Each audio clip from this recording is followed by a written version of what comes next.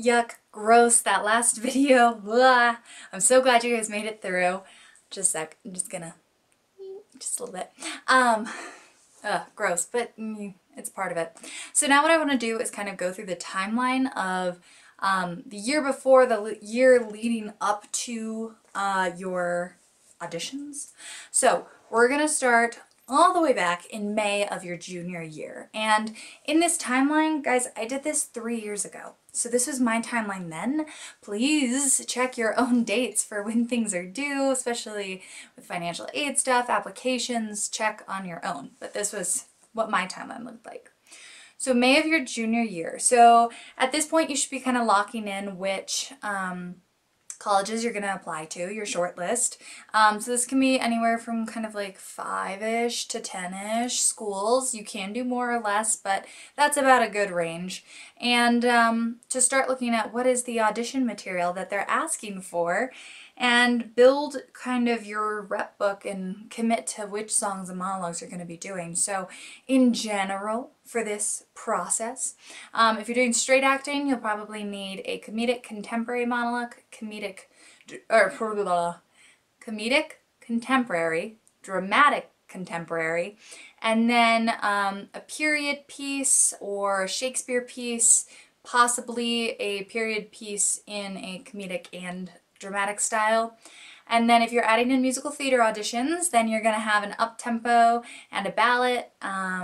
You might have a trunk song, which we'll go through some terms of stuff if you're not sure what I'm talking about. You're like, she's crazy. It's all right. And then if you're doing straight vocal performance, then you'll be looking at the up-tempo, the ballad, and then also an art song, a aria probably, an Italian, possibly another language as well, a French or German, something like that.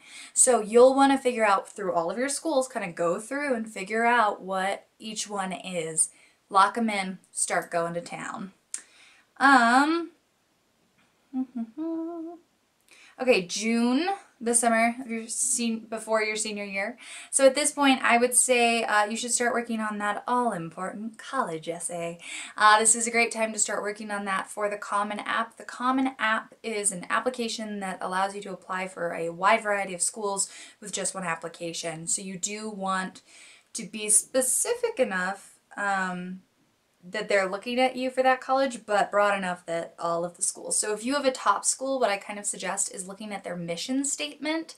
I looked at NYU's, they're very global based, they're focused on that kind of stuff. So that's kind of what I honed in on. And it has a word count, so I can't write under a word count. I turn into incoherency. So what I did was I just wrote the essay that I wanted to write, and then I went through and I made the cuts and the edits that needed to be made to get down to that word count. And once you have that essay, go through and have a parent or guardian family member read it for you, have a friend, and then have a teacher or a mentor so that you can kind of get some feedback. Does it sound like you? To check for edits, all that kind of good jazz. Let's see. Oh, and also once you're done, read it out loud. That really helps to make sure for you that it does sound like yourself. Then July, the summer of your before senior year. So it's time to start working on the rest of the college applications, the ones that aren't in that Common App. So a couple schools will say, nope, you're doing ours. It will be ours. Ta-da. So for those ones, jump on them, get those rocking and rolling.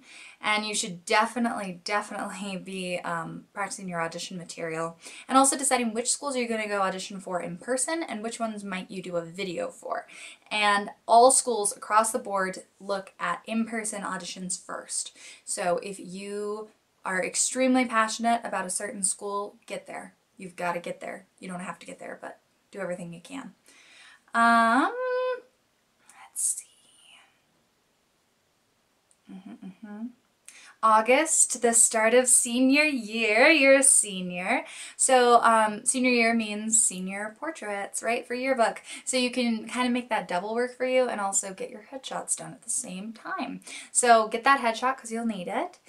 Start working on your resume if you don't already have one. I can do a headshot and resume video if you guys would like. Just let me know.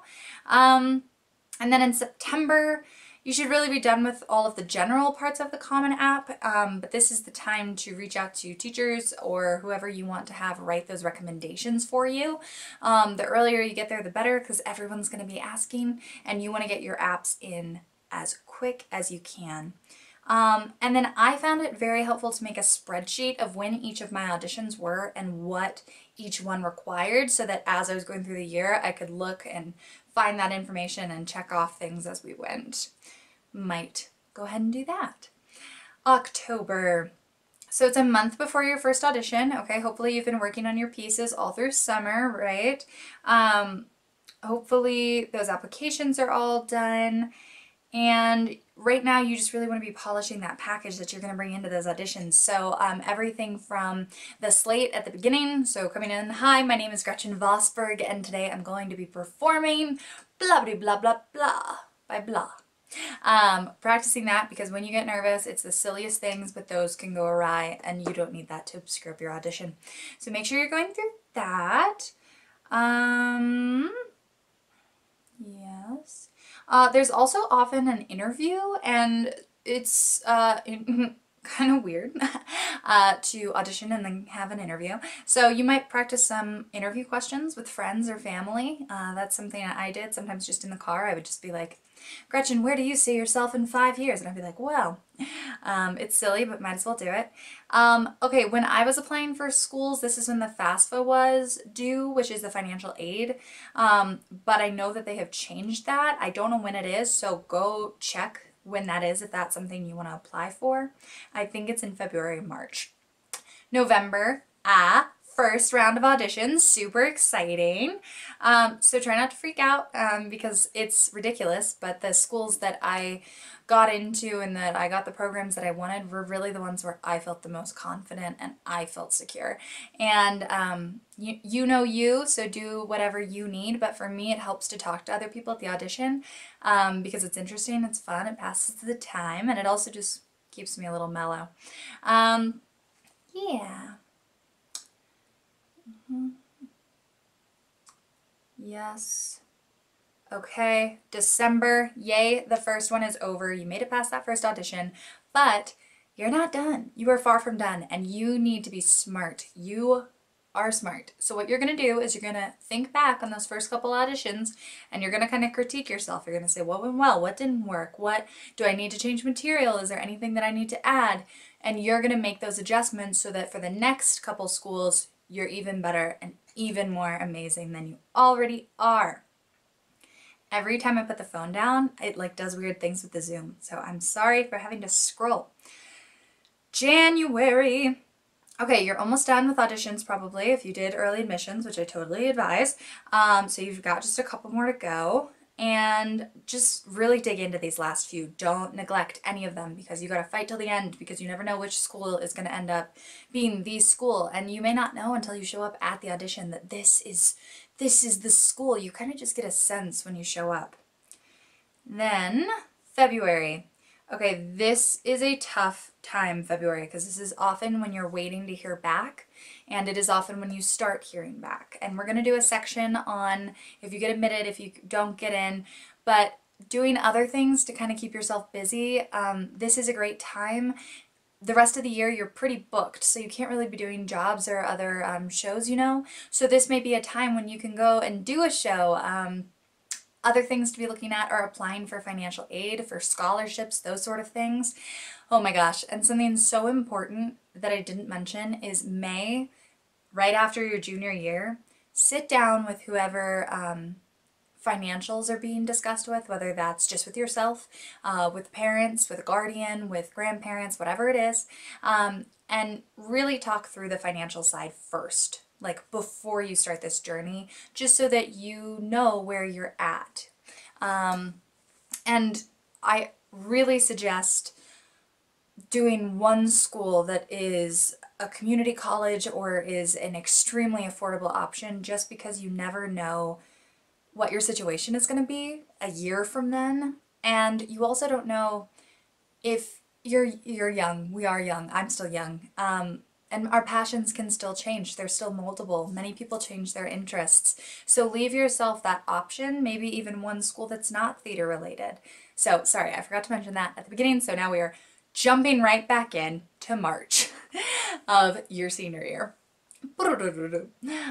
So if you're still waiting, that sucks. It happens. Just be patient. Be as patient as you can. Keep working on any applications you can to those sort of things.